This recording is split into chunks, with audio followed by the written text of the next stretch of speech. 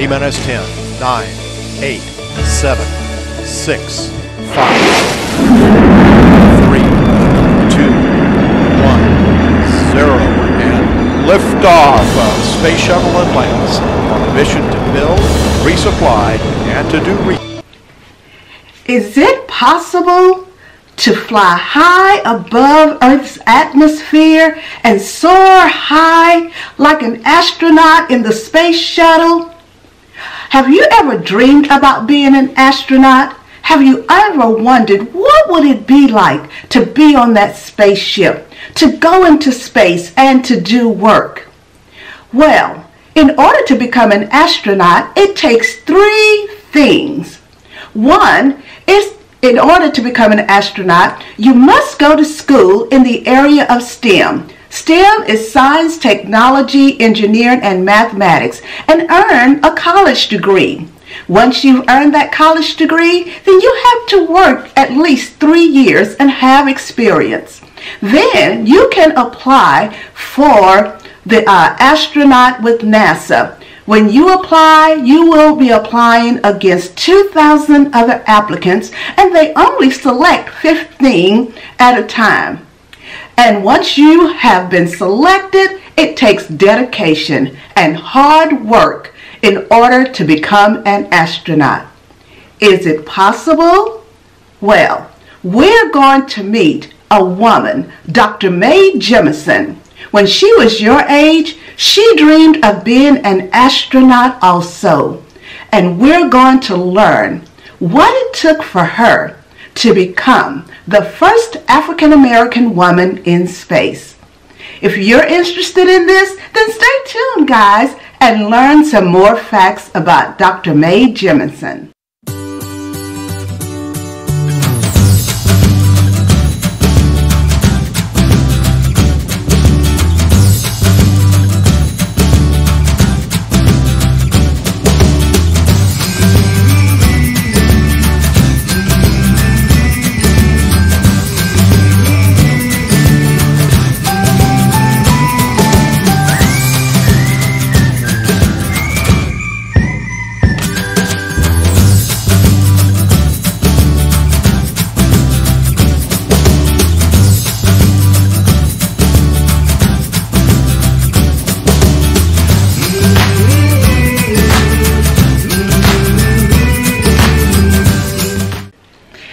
Jemison was born in Decatur, Alabama in 1957. At the age of 3, she moved with her family to Chicago, where she calls home.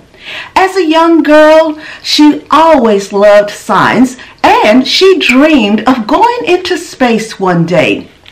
As a young girl and as a middle schooler, she loved researching in the library, and she studied anthropology, archaeology, and astronomy. These areas helped her to decide when she graduated from high school that she was going to go to school in the field of engineering.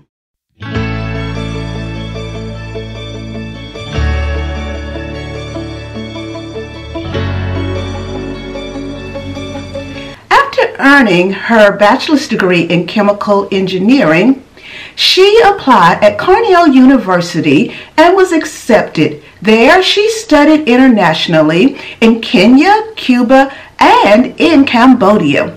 Once she finished in 1981, she earned her medical degree. How does a medical doctor become an astronaut? Well, once she earned her medical degree, Dr. Jemison, she worked for the Peace Corps, and she served for 2 years in Sierra Leone and Liberia. And afterwards, she decided to return back to her dream of becoming an astronaut, soaring high above Earth's atmosphere and working as a scientist. She decided to apply, and when she applied twice. And the second time she applied into NASA's astronaut program, she was accepted. She was the first African American woman to be accepted in NASA's astronaut program in 1987.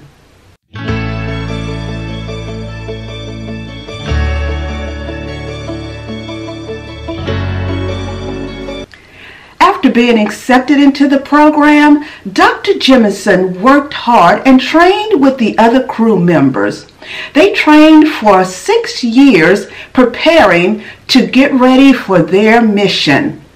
In 1992 of September, she boarded the Endeavour shuttle with her crew, and they blasted off into space.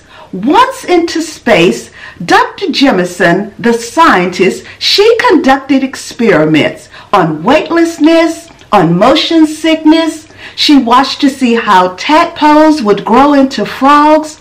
She had the honor of working and learning new medical things while in space. She was able to have her dream by working hard, and she broke barriers by being the first African American woman to go into space. Is it possible? Yes. You can do this if this is your dream to one day be an astronaut. Study math, study science, study technology and engineering.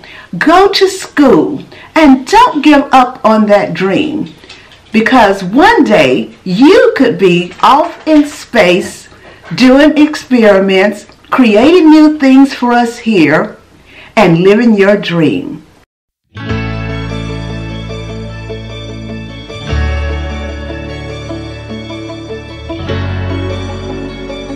To read more about Dr. Mae Jemison and other Black women in science, look on Amazon for this book, Black Women in Science by Dr. Kimberly Pelham.